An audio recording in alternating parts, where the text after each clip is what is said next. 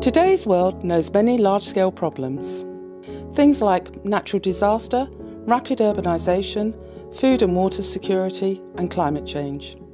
None of these problems can be solved by specialists alone. We need broad, multidisciplinary thinkers. That's why we created Spatial Engineering. My name is Jetten and I'm the Programme Director of Spatial Engineering at the University of Twente. In my faculty ITC, you can find at any one moment more than 50 nationalities of students, people who come here from all over the globe to study geoinformation science and Earth observation. It's a tremendously inspiring atmosphere, and through our contacts with these students we have gained enormous experience with large-scale multidisciplinary problems. And that experience we have used to create Spatial Engineering.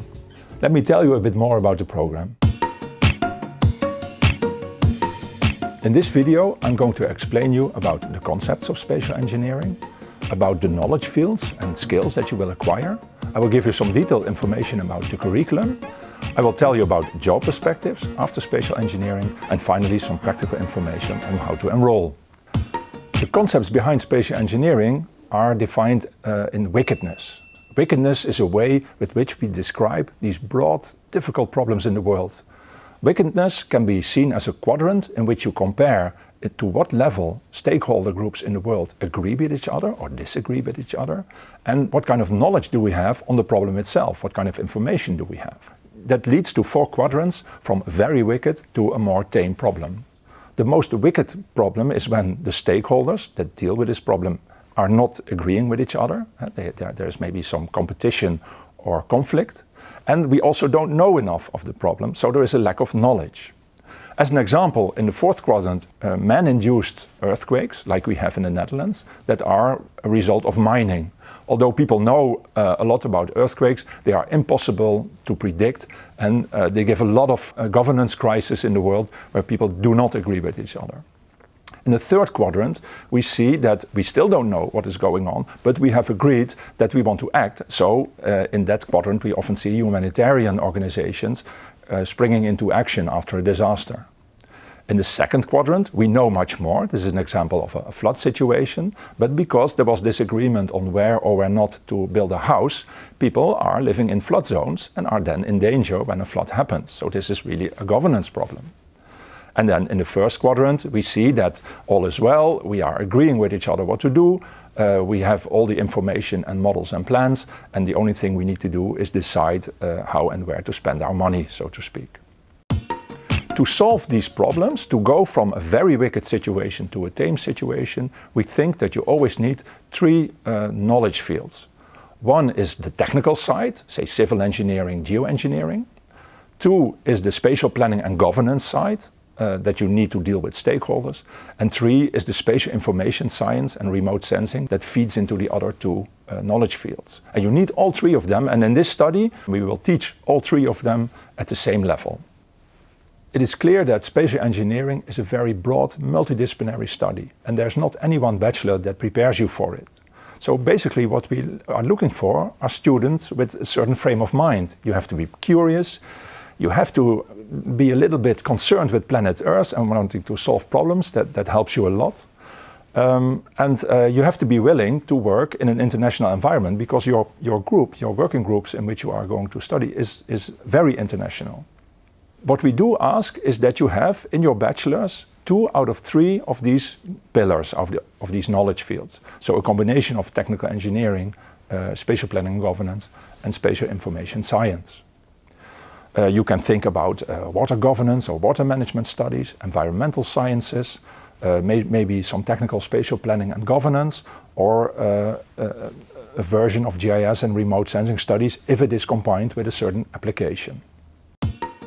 How do we then set up this study? Because you do not get a multidisciplinary frame of mind when you get all the subjects in sequence. So what we did, we divided the year up in 4 quartiles, 10 weeks each, and the first 3 quartiles are big multidisciplinary projects, real-life projects that as an ITC faculty we did in the past. These 3 projects are of increasing complexity, of increasing wickedness. The first one deals with flooding in Kampala, and we on purpose made it a little bit simpler than it is in reality. It is a one moment in time flood, and we assume that all the stakeholder groups agree with each other that something should be done. The second project is about food and water security in the Masai Mara in Kenya.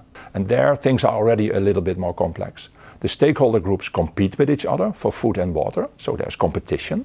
And we deal with climate change and trends in time. We also deal with different scales in space. So the spatial complexity and the temporal complexity and the stakeholder context are already more complex than the first project. The third project is about man-induced earthquakes in the Netherlands. Here we have a real governance crisis where different stakeholder groups do not trust each other. And we added a third dimension in space and time where we look at earthquakes in the subsurface and damage to buildings above ground. Within those projects there are different phases. And the first phase with your working group, you look at the situation, you do a literature study and you ask a number of questions and you design a methodology. And with that methodology, you have to acquire as a group a series of skills and knowledge areas to be able to solve it. And that means that we provide in the second phase a large number of different subjects and different skills. And you as a group have to choose who is going to follow what to be able to solve the problem. And then follows a project phase, which is a longer one, where you do your own analysis, and in that you are supervised by a tutor, and that leads in the end to a project report and an oral presentation, which will be held before a number of specialists in the field that are intimately knowledgeable about these projects. That means that your skill set and your knowledge, you follow a personal path in that. It is a mixture of what you already know and what you still have to acquire to arrive at what we consider a master's level in all three knowledge fields. But you also have to mix this a bit with what your peers in your peer group are learning, and you also have to know what they are doing. After these projects, the first year ends with a 10-week specialization phase in which you can select 2 electives from any university that you can find that helps you specialize in a field that you desire.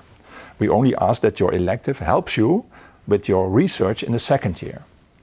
The second year is built up out of 3 elements. You start with an international trip along a number of companies and institutions in Europe that deal with wicked problems. And you will have to discuss with these companies how they deal with that in their own political context. That is followed by a large research phase, your personal MSc research. We will ask you to first write a research proposal, and then you can choose from any of the large projects we have at ITC. We have projects in the Caribbean as a result of hurricanes. We are looking at urbanization in countries like Colombia or Uganda or Tanzania. We have an agreement with NASA in Bangkok, who is looking at water and food security and disasters in Southeast Asia. And we have long-standing cooperations with Indonesia and the Philippines. So you can be sure that your research has a very international context. And after that, finally, you complete your study by doing an internship with one of the companies that helped us design this program, or any other place that you can secure during your 2 years masters. At the end of these 2 years, you will have acquired a master's level in 7 final qualifications. The first 2 deal with science and academic skills. Number 3 and 4 are about creativity and being able to design scenarios. And the final 3 are about your personal competences. It's about how you think and reason as a scientist, how you see yourself.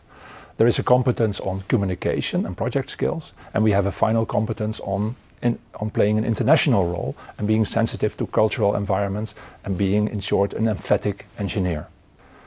To ensure that these final qualifications are well connected to the job market and that you can immediately start working as a professional, we discussed them with a number of companies and institutions like Ministry of Water Affairs, consultancies in environmental and water management, NGOs, Red Cross Climate Center and the Dutch Met Office.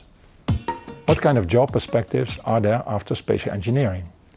You will be hired by companies or government institutions that have large-scale national and international projects because they need people who are specifically trained to deal with the many stakeholders in such a project, while at the same time coming up with creative solutions.